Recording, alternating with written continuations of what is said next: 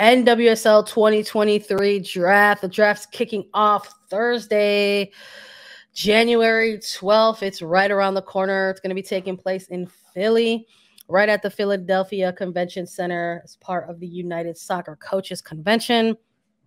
Listen, we've already had a bit of madness shake things up for the official draft order ahead of the NWSL draft. Makes me a little nervous. It makes me wonder, like, if we're going to have any other surprises or quick changes for the draft. We always do, right? I think we will. Listen, having covered a few of these already in person and in virtual capacities, there's always something that happens that shakes things up. But we did an episode about the massive 4-team trade, talked about how the draft picks were in part of that trade. So now the draft order looks a little bit different. Shout out to Angel City. They are now the official holders of the #1 pick overall in the 2023 draft that was acquired from Gotham FC via that 4-team deal. New Jersey, New York, Gotham FC are now making their selection at #2. That pick came from Orlando as part of that multi-team trade. Orlando Pride still sitting at #3. Racing Louisville at #4. Portland Thorns acquired the #5 slot from Angel City in a trade. And #6 belongs to North Carolina Courage. And #7, Chicago Red Stars. Houston Dash will select at #8. North Carolina Courage at #9.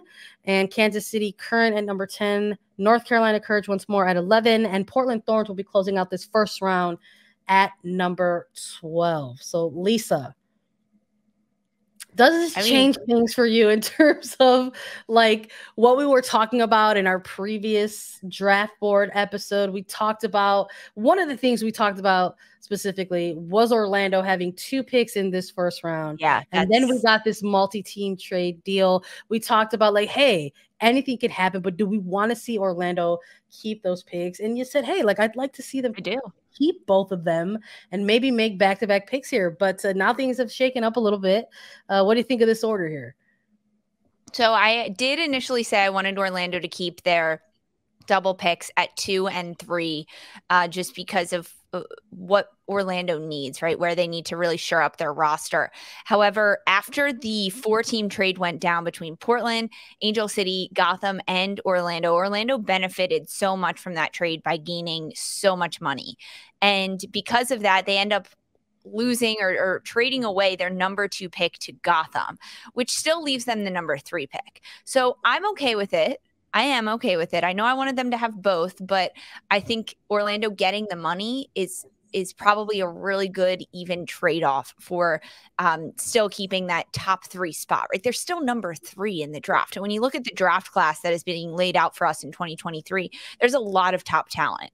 And despite who goes #1 and #2 in the draft, Orlando Pride can pick up pretty much anyone across any line, and they will be useful for this team. So I think it's okay that Orlando stuck with #3. I think that the power move from Angel City to get that #1 spot, like clearly that's what they wanted. With all the trades that happened between Yasmin Ryan coming to Angel City and then going to Gotham and then making all these trades, Angel City wanted the #1 pick, and they did it. They made it happen with 3 different teams. Fantastic for them. And I think that having Angel City be #1, it puts them in a really great position to control their destiny for this draft and control maybe the future of their destiny, because this is a team that, of course, every team wants to do well. Every team wants to get back to the playoffs. But I think the expectation around a club like Angel City was to get to the playoffs in the first year, was to be this powerhouse. And they didn't. They fell flat of that. So maybe the pressure's on a little bit. It was like, okay, we've got to get #1. And they did it. So with Angel City, Gotham, Orlando, Racing, and Portland as the first 5, I think that's pretty interesting, especially with Portland being #5. That's like a massive trade up for Portland, because as a team that wins the NWSL championship, you usually don't see them that high. So I think that's a pick and a team that I'm interested to see who they get.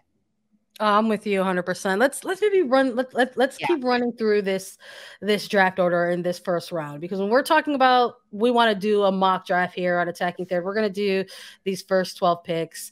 And I'm so excited to do this alongside you, Lisa, because one of my favorite things that we do here at A3 is make our predictions or make our picks. And I love doing that because I love coming back on these episodes and talking about how incorrect we were. So let's see where we think the draft is going to take us. At number 1 is Angel City. And listen, there's already been a lot of news around this pick. There was a multi-team trade that took place to make sure Angel City was landed in this number 1 spot. And alongside of that trade reporting, there was the news that Alyssa Thompson was a target for this franchise. And this was before the official January 9th deadline was completed and before Alyssa Thompson had even declared for draft registration. But now, as we're about 2 days away from this draft, Alyssa Thompson is officially registered for the NWSL draft, and all signs point to selecting her at number 1 here. Completely. I mean, when all the rumors swirled from the LA Times saying that Angel City wanted number 1 just so they could get Alyssa Thompson, it was almost like a caveat. There was an asterisk because Alyssa Thompson had yet to register at that point. Of course, by that evening, this was last Friday, I believe all this happened. Or last Thursday, excuse me. By that evening, Alyssa Thompson had registered for the draft. Her name was submitted. So she's going to go number 1 overall to Angel City. She's a forward, 18 years old. She committed to Stanford at 15 years old, but has since rescinded that, now entering the draft and making her debut in the NWSL as an 18-year-old. She also has a couple caps under the senior national team. This is a name that you're going to get to know very quickly if you don't already. But for sure, Alyssa Thompson going number 1 to Angel City. And I think it's a good pickup for them, right? Like to add a little bit of depth into their front line. We saw a lot of injuries last year that Angel City suffered, whether it was Kristen Press and her ACL or Sydney Leroux after being traded from Orlando. This is a team that needs depth in that position, and for a player that could potentially be out a lot due to international windows, I think getting her in and experienced, especially in LA, is going to be huge for Thompson. Yeah, I'm with you. I think I was going to ask you that. I was going to say, like, positionally, you know, for this Angel City team, is this a selection that makes sense for you? And it sounds like you agree with it, that you're down with this. All right. I do. I think it does make a little bit more sense just because we saw Freya Coombe not rotate a lot last year, right? Especially in her midfield. So to get a midfielder for Angel City, I think would be beneficial for them, but I don't think they would get a lot of playing time. And I think a condition perhaps for Alyssa Thompson to join the league was like, hey, I want to play, right? Like, you want to play. Yeah. So you don't want to be one of those, you don't want to be a number 1 draft pick that sits on the bench and gets 15 minutes at the end of a game. Yeah, listen, I don't think you're Angel City and you make the move to land this pick, because let's go back to this trade a little bit and walk through some of the steps. Angel City traded with Portland first. There was Yasmin Ryan was the player involved and money was involved. And then there was the trade with Angel City and even more allocation money was involved along with Yasmin Ryan. So you're telling me that you're spending nearly $500,000 for a number 1 pick in Alyssa Thompson. We're talking $450,000-ish here, right? To make this selection and to not play this player, listen, I know. I think we're going to see Alyssa Thompson in 2023. I hope we do.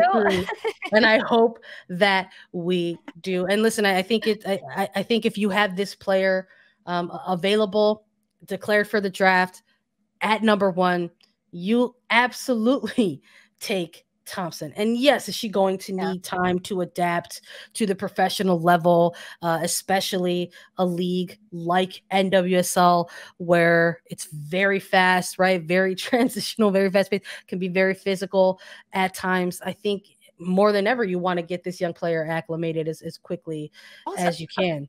I don't think she's going to need that much. I don't think she's going to need that much adjustment. She's been playing with boys teams 2 years older than her. She's already had caps internationally against England, against Spain. I think her transition is going to be pretty smooth. I think the biggest transition for her is going to be playing under a Freya Coombs system and playing along certain players where she's maybe not the superstar anymore, and has to fit a role a little bit more versus having the freedom to do whatever she wants. I'm with you. Number 2, New Jersey, New York, Gotham FC, number 2 overall selection. Would anticipate that they are going to go with what is they perceive as the best available player at this position. But we believe that they're going to go with Michelle Cooper, the forward out of Duke University at number 2, 21 years old, finished her sophomore season at Duke, was the Mack Herman Trophy winner, and made some folks nervous. We didn't see Michelle Cooper on this registration list immediately, but she's there now, and we would anticipate that Gotham makes that selection at number 2.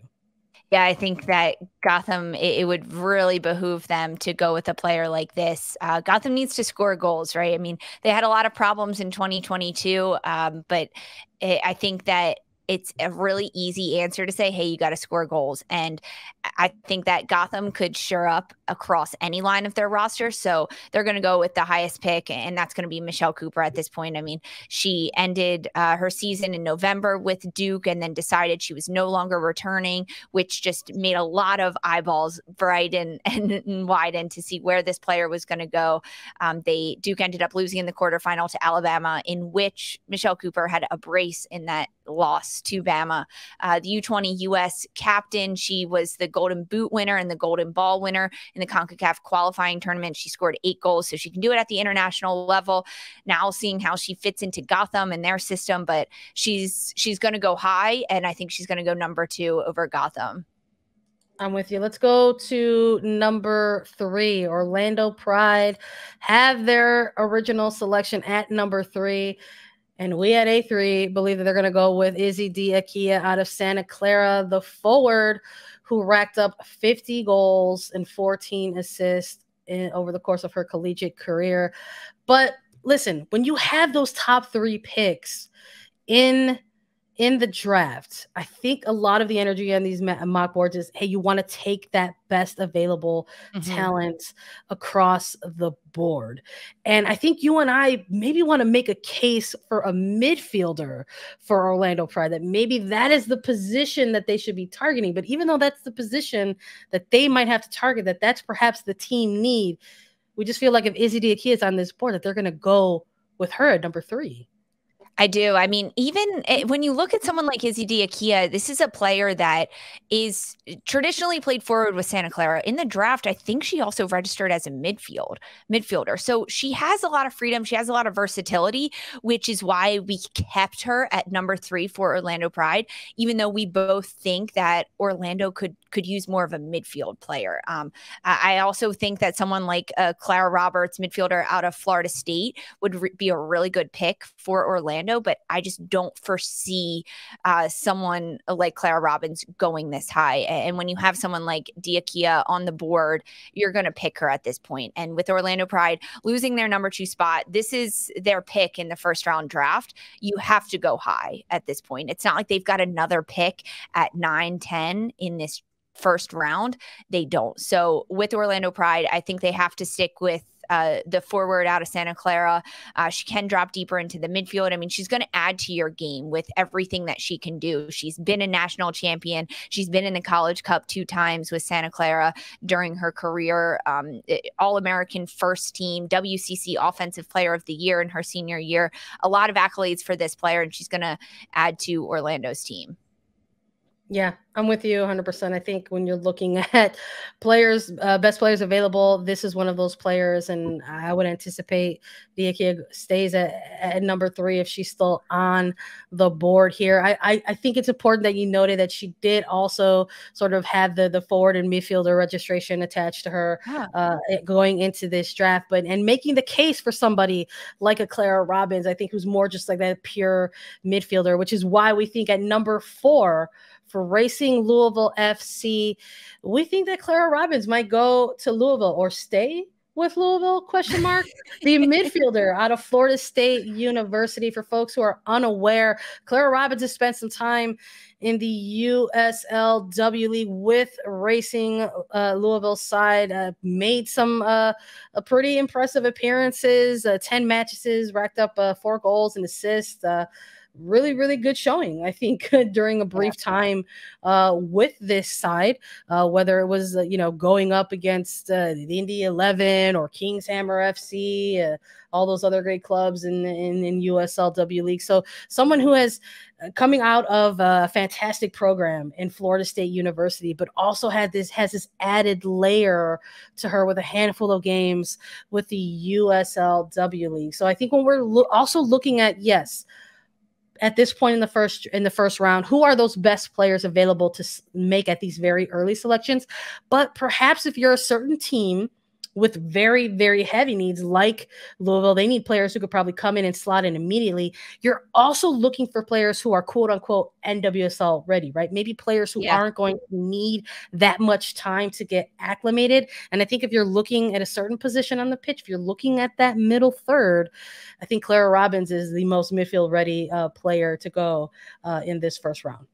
I agree. She is totally midfield ready. I think that's a really good way to put it. And when you look at Racing Louisville and kind of the roster that they've built up, they have a midfield that is very young. You look at Jalen Howell, Savannah DeMello, Lauren Millay, who sometimes slots into that midfield. This is Lauren Millay being one of the most veteran ones with just a few years in the league under her belt.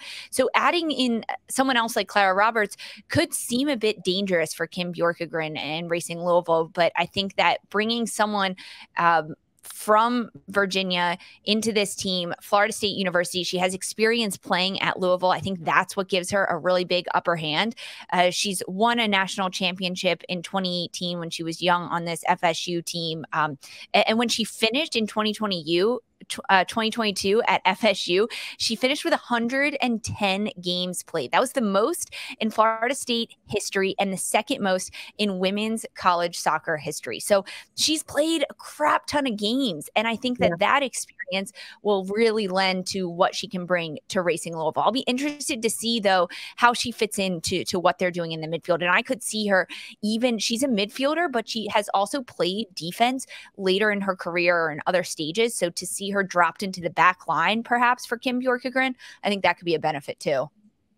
We'll see if Bjorkegren has that vision in this selection. I think this is an area of the draft, though, where maybe we could get the potential for another shakeup. Maybe this middle portion of the table is where we start to see some trades again. I feel like Portland Thorns already made the move to try to get in higher into this draft, and maybe they humor Racing Louisville to negotiate another trade, because we are looking at a player in this middle selection at number 5 in Emily Madrill, the defender out of Florida State University, but has played overseas in Sweden.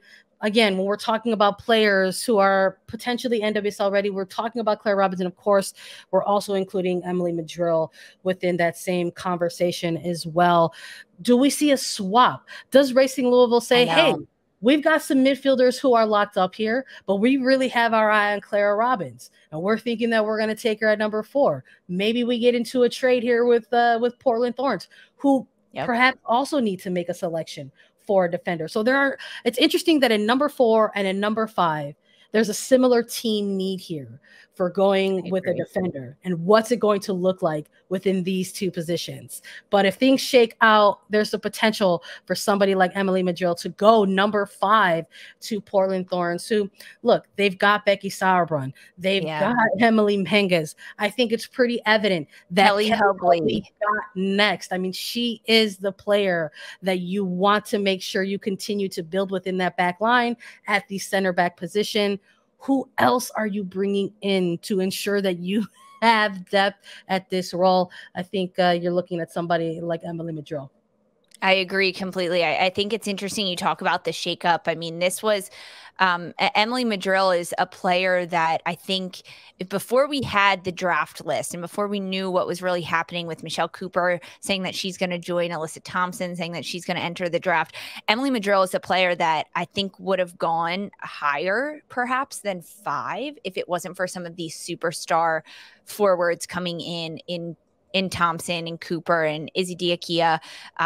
But Emily Madrill, a tremendous player, a tremendous defender, formerly with Florida State, and who has the professional experience because she's been playing overseas in Sweden. And I think that gives a huge upper hand to a team like Portland Thorns. I'm honestly like a little shocked that we have Madrill so low, right? At 5, I'm putting quotes around that, but it's more on team's need at this point. And although she is one of the top defenders in this entire draft, and we saw a defender go number 1 last year, the year before in Emily Fox, last year in Naomi Girma. I don't think it's unusual to see a defender go this high, but based on teams' needs, the forwards are going to go first. And that leaves Emily Madrill to this 5 spot. And I think her going to Portland Thorns would be incredible for her career. Imagine the development of a player like Emily Madrill learning underneath someone like a Becky Sauerbrunn, a Kelly Hubley who's gone through the fight of it, playing in front of a Bella Bigsby, right? Playing with and against someone in training like Sophia Smith. I think the development for Madrill is going to be most beneficial at Portland. Look, I think going with Madrill, I think anywhere between 1 to 5 will probably be a potential landing spot for this player. This is a player that I think has been on multiple teams' radars for probably over the last 2 years, honestly. But we'll see where she ends up landing. I mean, shout out to San Diego Wave, right? They went the defender route. They chose defender number 1 overall in Naomi Girma. So we'll see if that's a similar energy in this year's draft. Number 6, North Carolina Courage. We're going the forward route for them.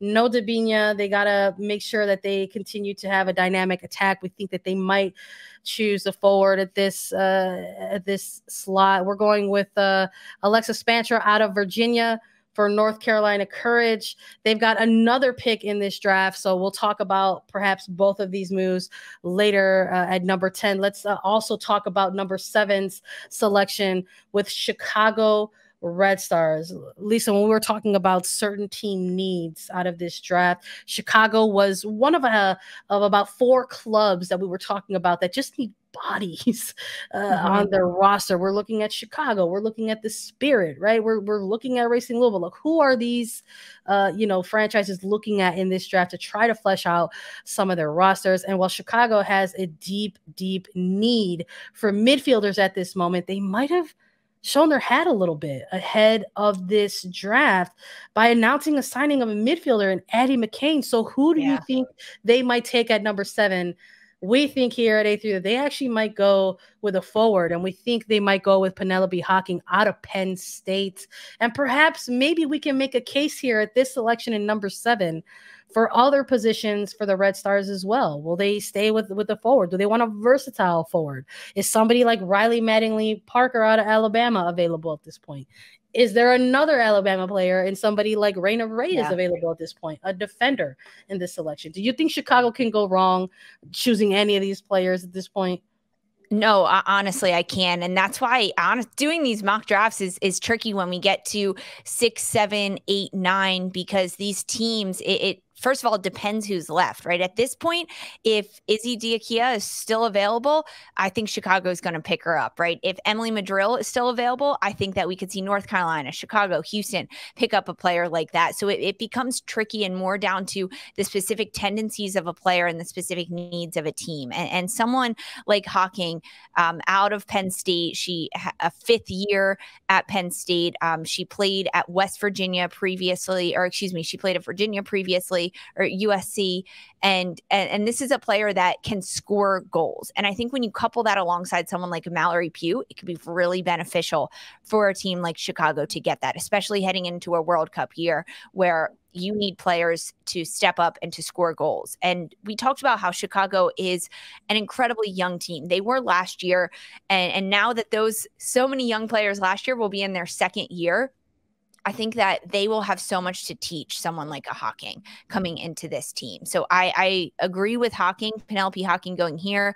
And I also agree with Alyssa Spanstra out of Virginia going to North Carolina at number 6. I think that Spanstra is a player, a forward that can help this team out in North Carolina, because losing Debinha, they've got to score some goals, and someone like Spanstra can create, she can score goals.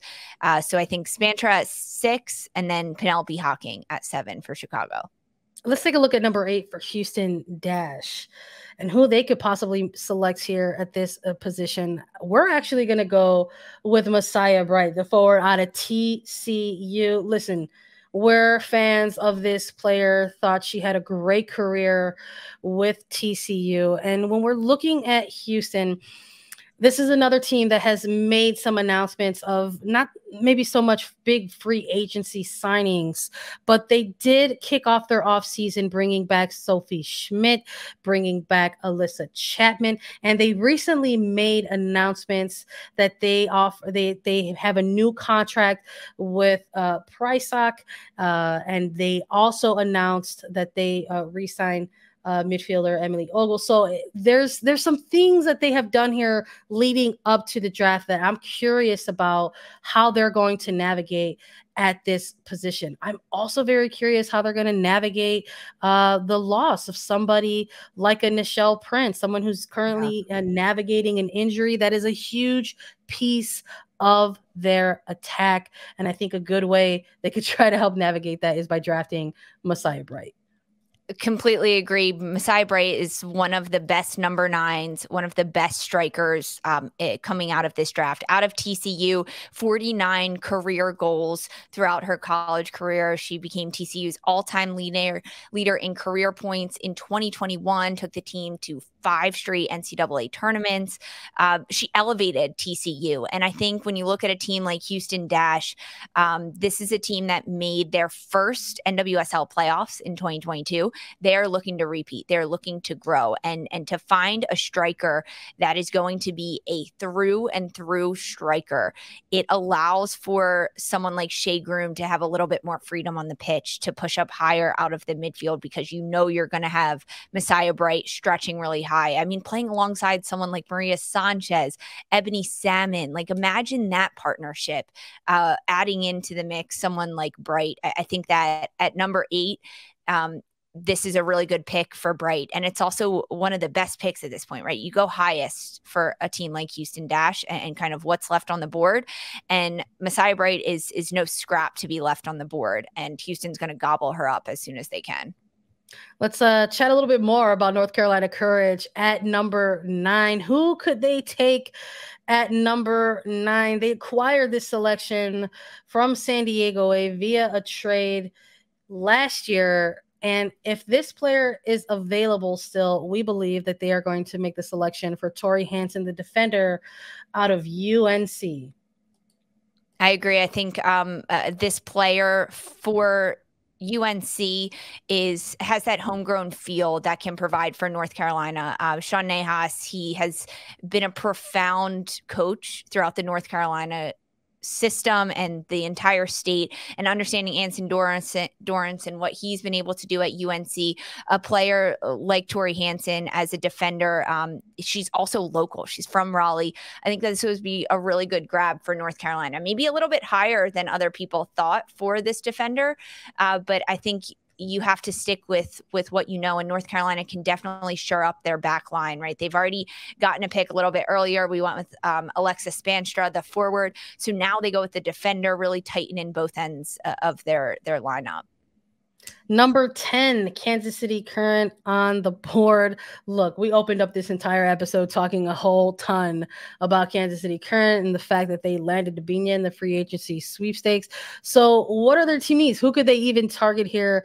They've got a ton of midfielders in the mix heading into 2022. They've got a pretty good attacking line, especially now that they've added somebody like Debinha. So who could be the best player available here at this selection if they're looking to perhaps add some depth to their roster. I'm curious if Kansas City Current even stays in this number 10 selection with all of the recent moves that they made. But in the event that they stay here, we're going to go with Reina Reyes, the defender / midfielder out of Alabama, going at number 10 to Kansas City Current in the hopes that they're looking to perhaps add some depth for their back line. Sandra, I think it's so important that you said if Kansas City stays at number 10, because we're doing this mock draft on Tuesday, so 2 days before the draft actually happens on Thursday. And I could foresee Kansas City making a trade for a later pick, giving this to another team, perhaps that wants to be a little bit higher. I'm looking at someone like Washington Spirit that could make a move to get into the first round. That would behoove a team like Washington Spirit. But if Kansas City stays in this position, they're going to go after Reina Reyes out of Alabama. This is an incredible, incredible player. Mac Herman Trophy semifinalist. She was the SEC Defender of the Year, but she can also score goals. And I think when you look at Kansas City roster and what they're made up of, it's a lot of talented players that have specific positions that they prefer, or maybe that they've been played in most traditionally, but they also float around a lot. I'm specifically looking at someone like an Alex Luera, who was a rookie for Kansas City last year. She played defender all throughout college, and she got to Kansas City. She talked with Matt Potter, and she was like, hey, listen, I want to score goals. I want to get higher. Put me up the field, see what happens. And by the end of it, she's starting in the midfield for the NWSL championship. Reina Reyes is a very similar player to Alex Luera, and that defensively, she's locked down. Defender of the Year. She can keep shutouts like the best of them, but also if you push her higher on set pieces, stretch her into the attacking end of the field, she's going to find a way to get on the end of it. It's that ruthless type of player that's got just a nose and a high IQ of understanding of the game of soccer. And it's someone that would fit really well into Matt Potter's system. Yeah. 100% agreement. We've got 2 more selections to make. Let's go with number 11, North Carolina Courage. This acquired from a trade, Kansas City, that took place last year. So North Carolina sitting at number 11. Look, they've got similar to 2022 when they had multiple picks in this first round. North Carolina has found themselves in a similar position in 2023's draft. So curious about who they're going to make at this selection this late in the first round. Who are those players at this point are the best players that you consider available on the board? Those players that you think might go in the first round, but had the potential to drop in the second round. And we are going to go with another forward for North Carolina in Riley Mattingly Parker out of Alabama in this slot as well. I think we have to take a look at this point in terms of the picks that we've given to North Carolina thus far in this first round. So we went forward at number 6 with Alexis Spanstra. We went defender with Hanson at number 9. And now at 11, we're going with another forward in Riley Mattingly Parker out of Alabama.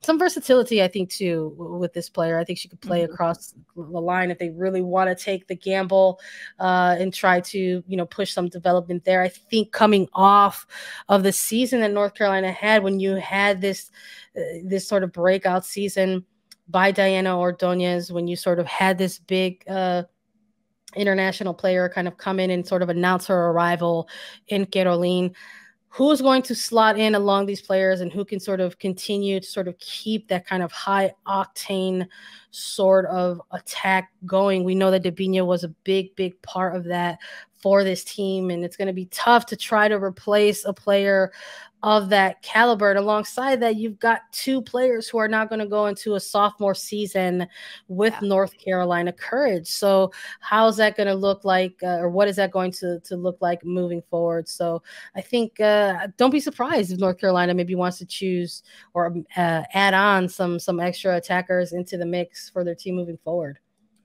Yeah, and I even think with Riley Matlinger Parker being at 11, it's a little low for a player of this caliber, because went to the College Cup with Alabama, Mac Herman Trophy semifinalist. She was an All-American, SEC Forward of the Year.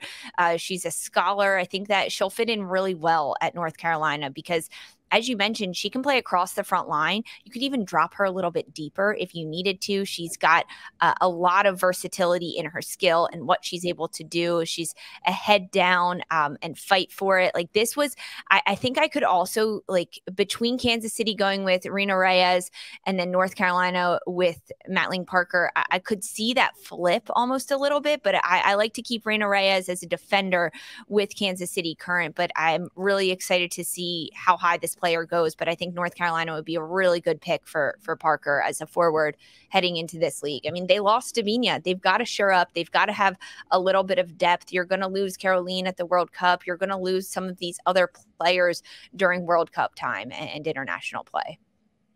Let's close out this first round and our mock draft at number 12. Portland Thorns have the final selection of the first round.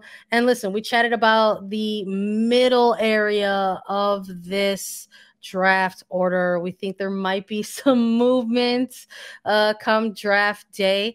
So I'm a little curious as if we're correct in predicting that maybe there could be some movement in those middle selections. And what would that mean for this final selection for the Thorns in this category? And in the event that they still need a defender, we're going to stick with it. We're going to go with Alyssa Harris, the defender, a center back out of South Carolina. Listen, I'm just going to echo my sentiments from that earlier selection in the event that this is the position that they want to target. Got to have depth along that back line. You're going to miss somebody like a Becky Sauerbrunn, who is likely going to a World Cup at this point. I don't think that would be a shocker if folks saw the 37-year-old captain going to the World Cup.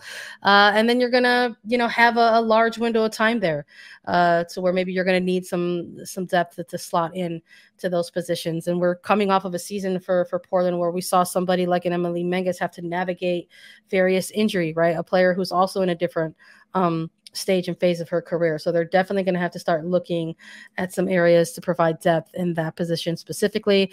And I think Harris is a good option at this point on the board at the final selection in the first round. Yeah, I agree. I think Portland Thorns taking a player like Alyssa Harris out of South Carolina is going to be a huge move. And you talked about how versatile Harris is because she can play across the back line. Center back is her main role, but she can also play higher up the pitch. And I think with Portland, we could see her being floated around a little bit to fill a hole where it's needed, whereas traditionally her role will be in the center back. Will she get there initially? I'm not sure. Maybe they'll start her on the outside or start her a little higher up the field. But Harris is a four-time conference All-American. She brings a lot of depth. She brings a lot of talent to this Portland side. And if Portland stays at this number 12 pick, they should go with Harris. So Portland's got a number 5 pick in which they're going to take Emily Madrill, another defender formerly with FSU that went to play professionally. And now they're going with Alyssa Harris, a defender, a center back out of South Carolina to close out the first round. And that's if Portland stays here. I mean, we talked about it a little bit, Sandra. I could foresee Portland making a trade, Kansas City making a trade out of that number 10 spot. Maybe we'll see a team like Washington Spirit somehow wiggle their way into this first round to get one of these top 12 draft prospects. There's definitely a lot of moving parts to come, but this is a pretty good round out about where everything is for now. I'm excited about it. That's it for our mock draft. We just wanted to do the first round for everyone. And Lisa and I are going to be in Philly for the 2023 NWSL draft. So we're going to see firsthand how hit or miss we were in this mock draft order. I'm excited for chaos. I think we're always excited to see some movement around this day. And it's an exciting event in general. And it's very, very cool that the NWSL draft is returning to a live and in-person event for the first time since 2020. We can't wait to participate in it